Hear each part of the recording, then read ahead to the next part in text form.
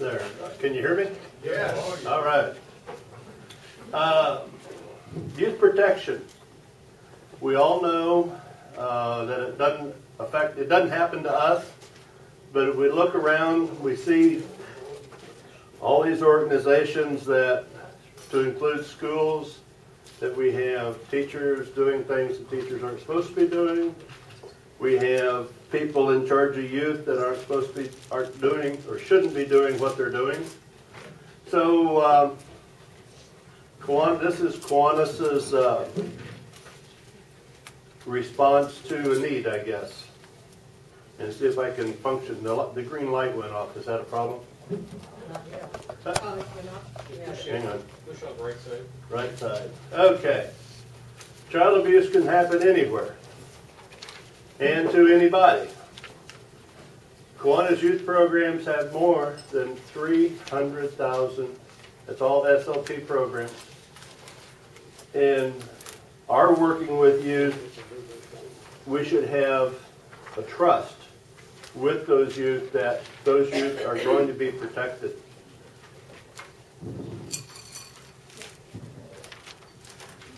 Kiwanis should act with the highest standards of care. In other words, we should always be above any standard that's out there. Now, I want to read a couple of things just to make sure that I say it right. The youth protection guidelines, make sure I'm on the right. No, I'm on. There we go. The guidelines protect both our youth and our adult members. And I want you to remember that. Youth protection guidelines are not just to protect the youth. It's to protect the adult leaders from some youth getting mad at the adult leader and saying that adult did something that the adult didn't do. And so if we stay with the guidelines, we will also protect our adult leaders when they're working with youth.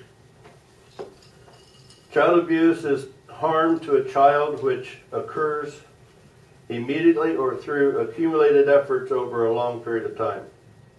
Do you know that approximately 3 million cases of child abuse and neglect involving 5.5 million children are reported each year? That is an astounding number. We'll discuss 3 of those types shortly. The emotional abuse is the most pervasive and damaging type. It consists of neglecting your child's needs for emotional support, love, and caring. The emotional abuse that exists independently of other forms, and you can have just emotional abuse.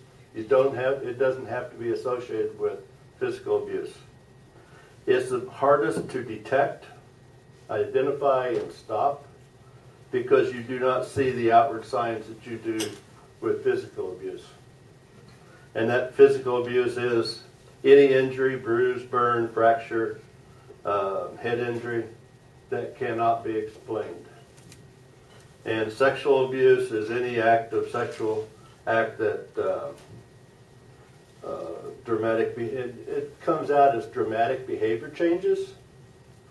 Physical complaints such as headaches, stomach aches, genital pain or discomfort, fear of a particular person or place, and of being alone with that person or place. So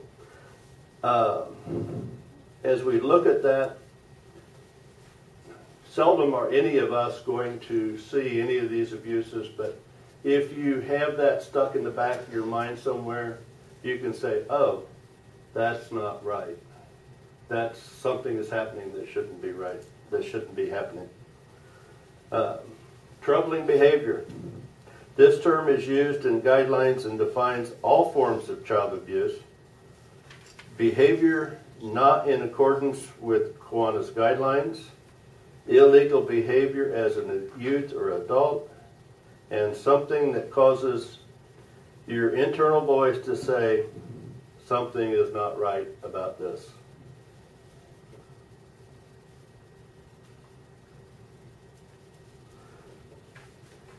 Education, what you're doing, your clubs should be educated annually, and that's what's happening here today. It's a Kiwanis club must inform and educate its members on youth protection guidelines.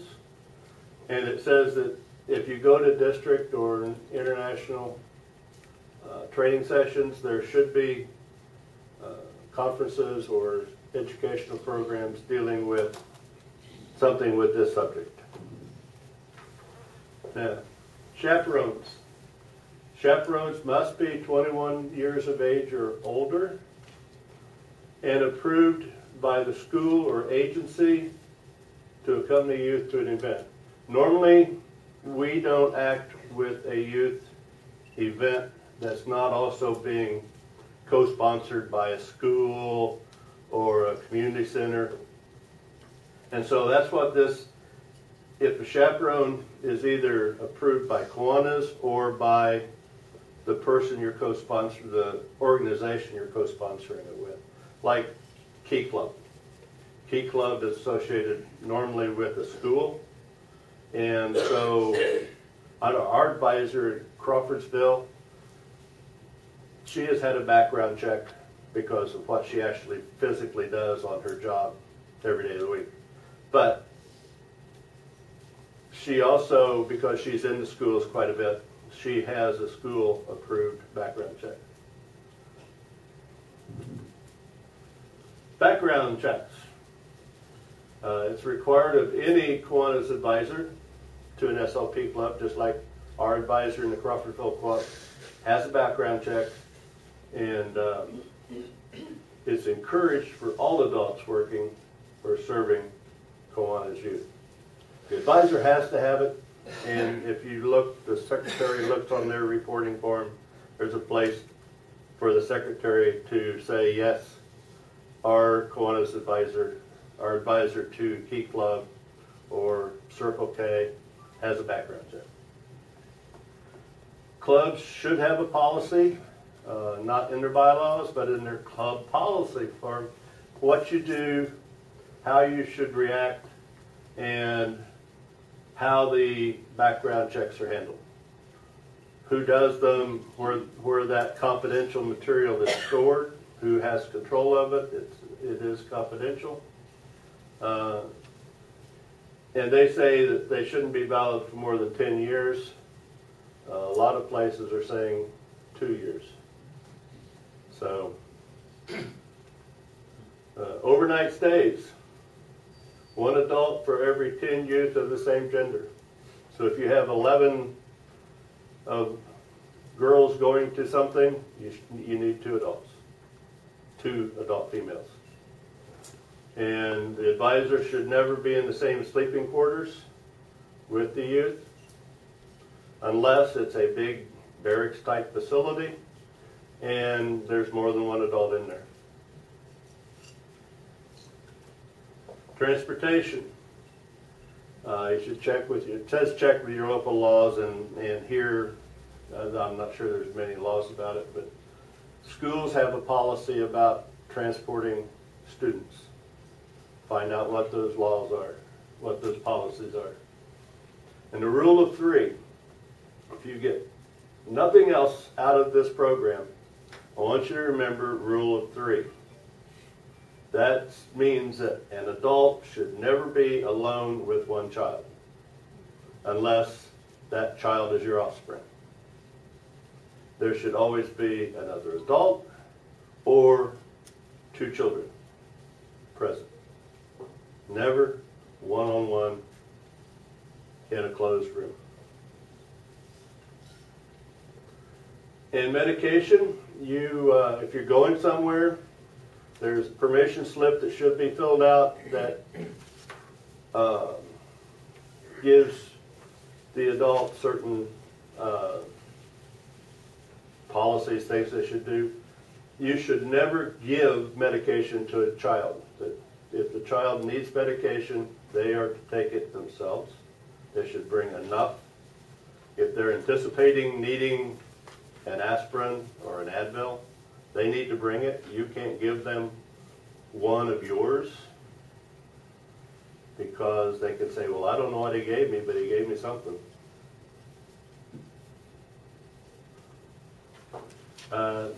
This just speaks for itself. You should never, if you're out in charge of a bunch of kids, you should never be drinking or smoking.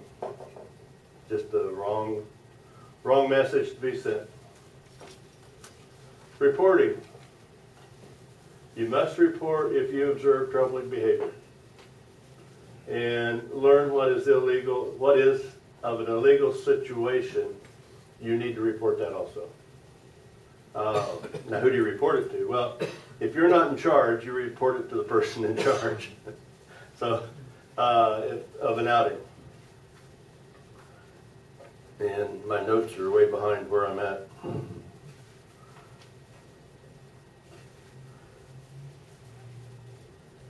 It says that all forms of child abuse, as described previously when I was talking about it, should be reported. Behavior not in accordance with Kiwanis guidelines, and if you observe troubling behavior at an event, you report it immediately to the appropriate person for the event, and then they would consider what's going on and report it to the local authorities, the Child Protection Services, whoever is appropriate at that point in time.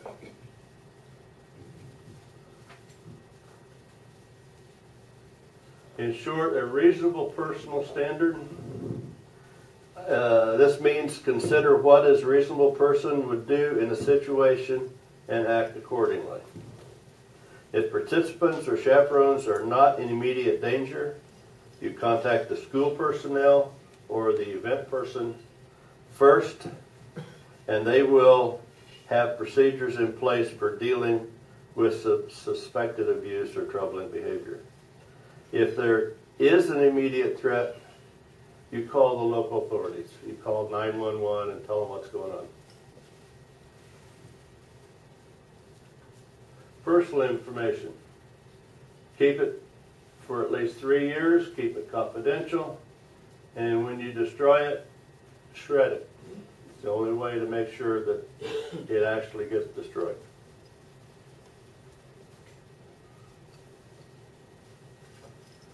And you're going to talk about, I think, social media here a little bit longer. Adults should not initiate friendships. We should not be asking a student to be a friend on Facebook. If they request it, that's better. But I still think that you really need to think about what you're sharing out there and what it looks like on Facebook or Twitter or all the other different mediums that are out there now. Because all those interactions are public, and there's so many different. I mean, I'm barely on Facebook, but there's so many other stuff out there that these young people are on, and they interact with themselves.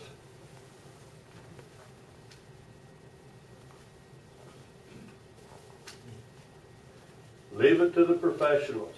If you see behavioral health issues, report it, but leave it to the professionals, unless, of course, you are a professional.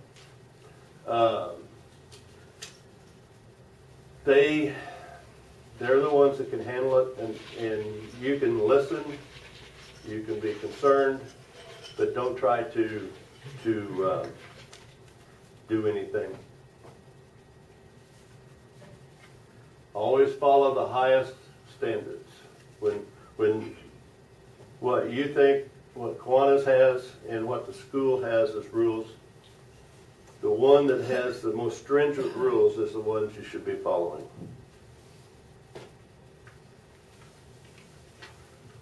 Best practices.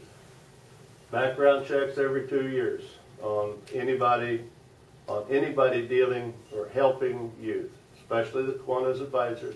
But if you're helping out, then you probably should have one on file that proves that you have nothing in your history. Protection. Rule of 3. Never be alone, one-on-one with a child that's not your own. It just opens up too many possible scenarios. Best vehicle of choice is use the schools or a commercial one. If you have to use your private vehicle, you should still never be alone in that vehicle with one child that's not your own. There should always be 3 people. Follow your bylaws or your policies. Media, be helpful, but don't become the spokesman unless you're in charge of the event. Refer to somebody else. And maintain confidentiality in all of this child protection standards. I mean, you can report it, but it stays confidential. There's a website or a phone number. You can make anonymous reports of child abuse. So it needs to be confidential. If you sponsor an acting club, but you don't, so it's basically the same as just dealing with any of the SLP clubs. Circle K, best practices still apply. Circle K members fall under the same background check policies as Kiwanians, especially since a lot of them are 21. Kiwanis advisors to Circle Ks need an approved background check, even though a lot of them are adults. And that's basically the training. The important thing, in my opinion, is the rule of 3 and background checks for anybody that works with youth. Because, I mean, we know that these teachers that have gotten in trouble have had background checks, but they've been allowed to be alone with another student, or they've talked to a student on Facebook or Twitter or whatever. But if you just remember the rule of 3, I think most people will be okay. Can we get a round of applause? It's such a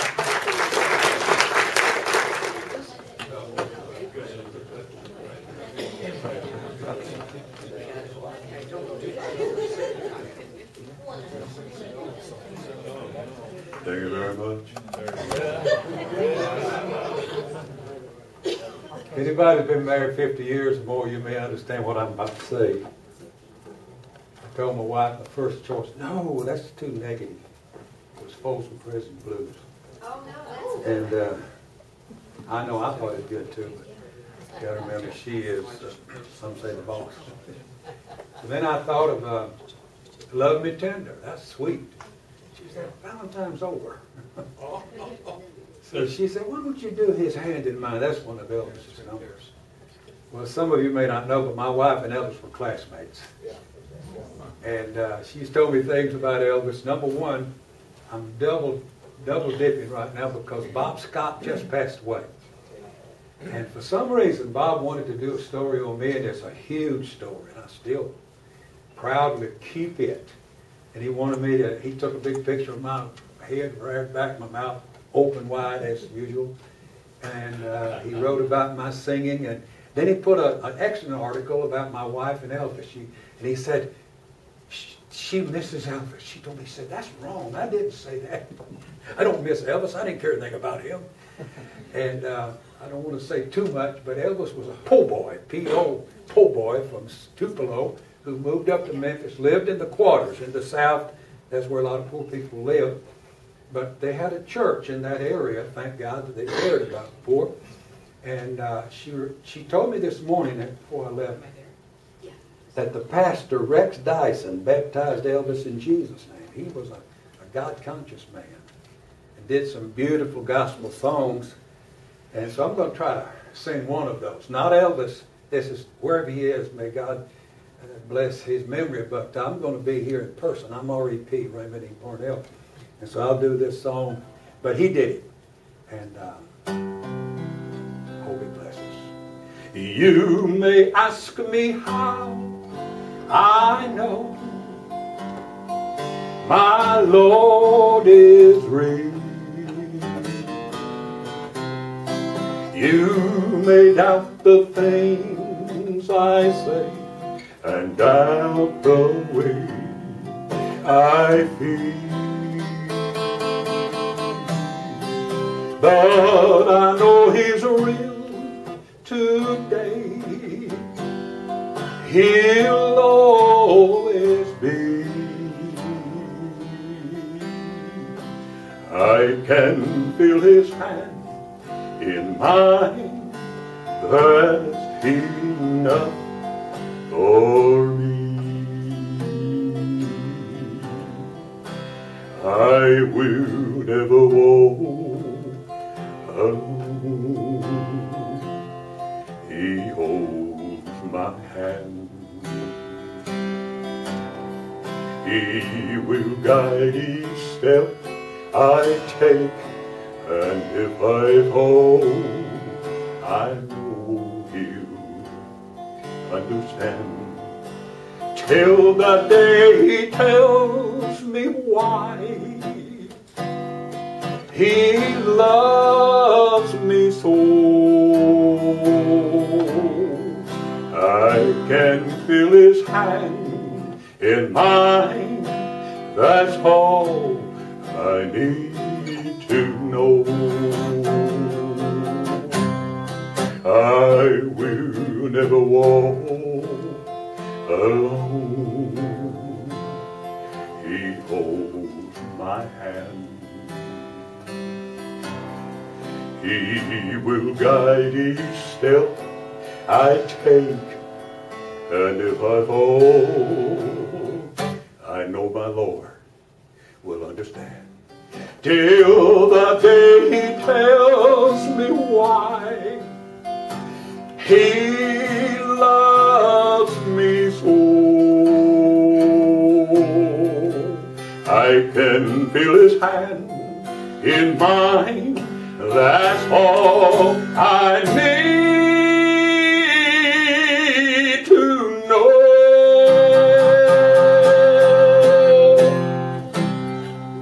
Thank you very much.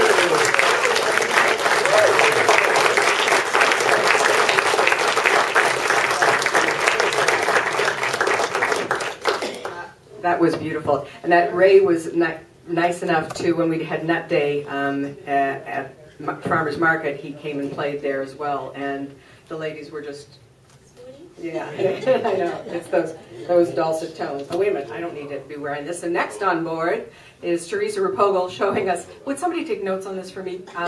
Because she's actually the reason why I asked her here was to tell me how to do this. I don't know how to get on our Facebook site and put a posting.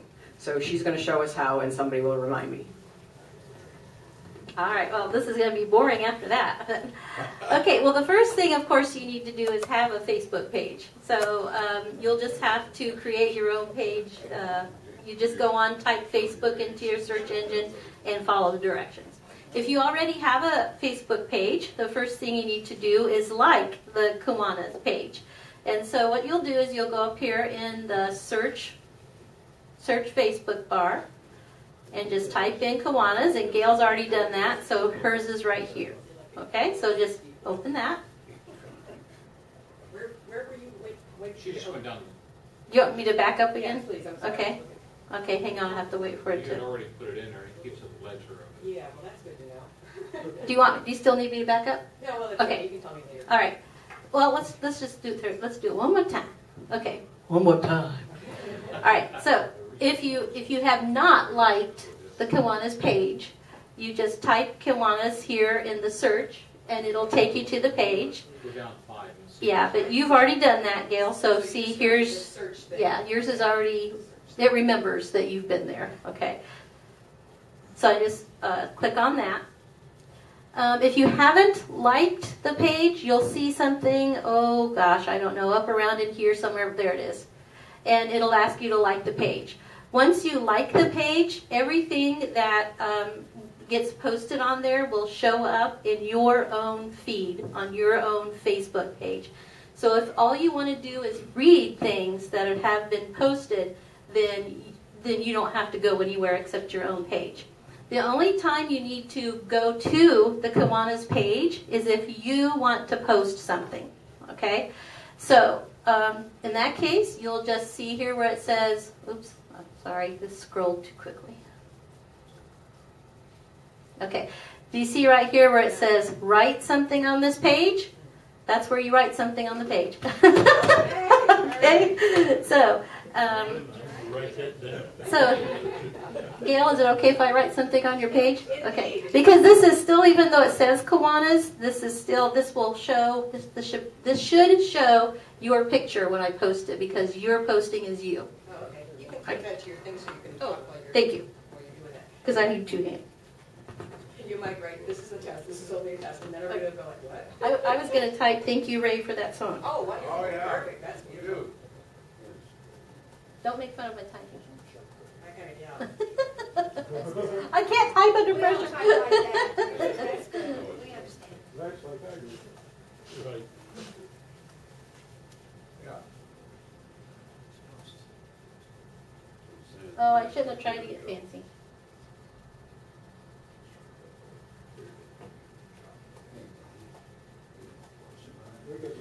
I do know how to spell. It's always different when you're using somebody else's. The message comes through. Okay, how's that look? Thank you, Ray, for this beautiful Oh, S. I deleted it with my palm, sorry. Yeah. Okay, how's that look? Good. Okay, so now I just go down here and say post, and there you go, it'll be on there. And for some reason you can't see it, but believe me, it's on there. Here, if we go back to Gail's home,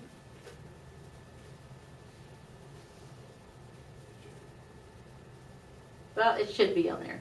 Sometimes it's a little slow, but it should be on there. Yeah, that's true. Yeah. Being in here. Yeah. Those are my cousins. Hello.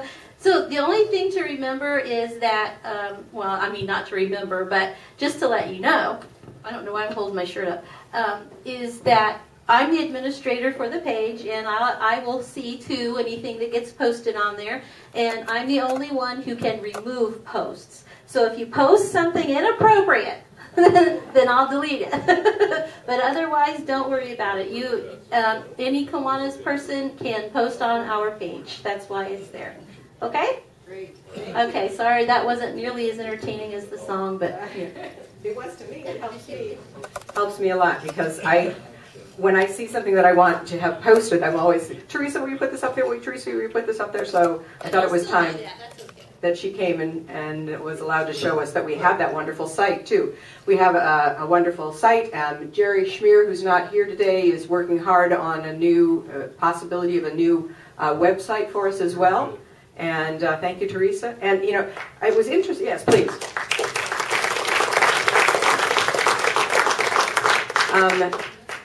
I guess what, you know, I was interested when Jim was talking about, you know, reaching out to kids, because I did have a kid follow me, but she's almost 16, and I think her mom encouraged her to approach me. And one of the good things is that most kids think Facebook is for old people. So, hey, I'm good. You know, they're doing other things. So next on is Mary Jo, like my cousin, has the same name. And she's going to tell us a little bit about something she got interested in that she heard about through Kiwanis and her husband.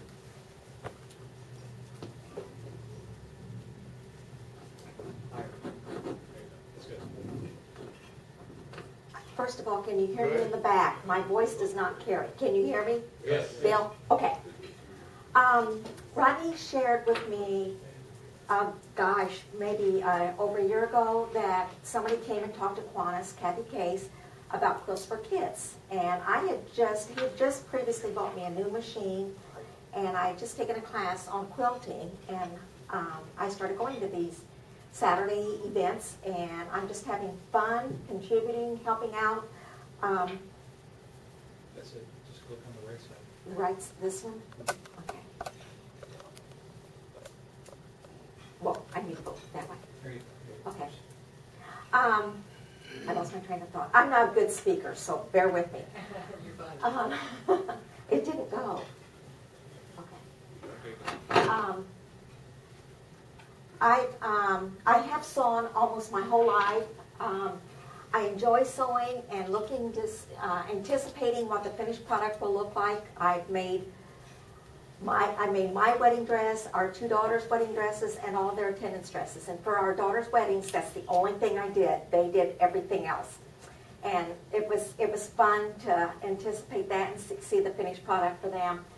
I've made almost all my clothes growing up out of it was fun for me, but at the same time, a lot of times that was the only way I was going to get a new outfit too. And we were married 8 years before Rodney bought me a store-bought garment. but I enjoyed the sewing. It wasn't because he wouldn't. Thank you. And and 3 years ago when I retired, I wanted to do something to get back into helping and doing something for other people. So this is a way when Rodney came home and told me about these quilts for kids. This is a way for me to contribute back and help out some other kids. And it also allows me to work with our grandchildren. I'm doing something I shouldn't be doing, Rodney, I'm sorry. I have helped our oldest granddaughter, she's 16, with her 4-H outfits, and she has made some really nice garments. She has had outfits go to the state fair, and a week ago I started helping our youngest granddaughter sew. And she just took a grasp this really great. I have made over at least 15 quilts for the Quilts for Kids. The one on the left, well, both of these are quilts I made for the Quilts for Kids. The local chapter of Quilts for Kids contributed over at least 900 quilts last year that they took down to Peyton Manning and other places down in Indianapolis. And they also make bags for wheelchairs, as well as the quilts for the kids. And Kiwanis funds this.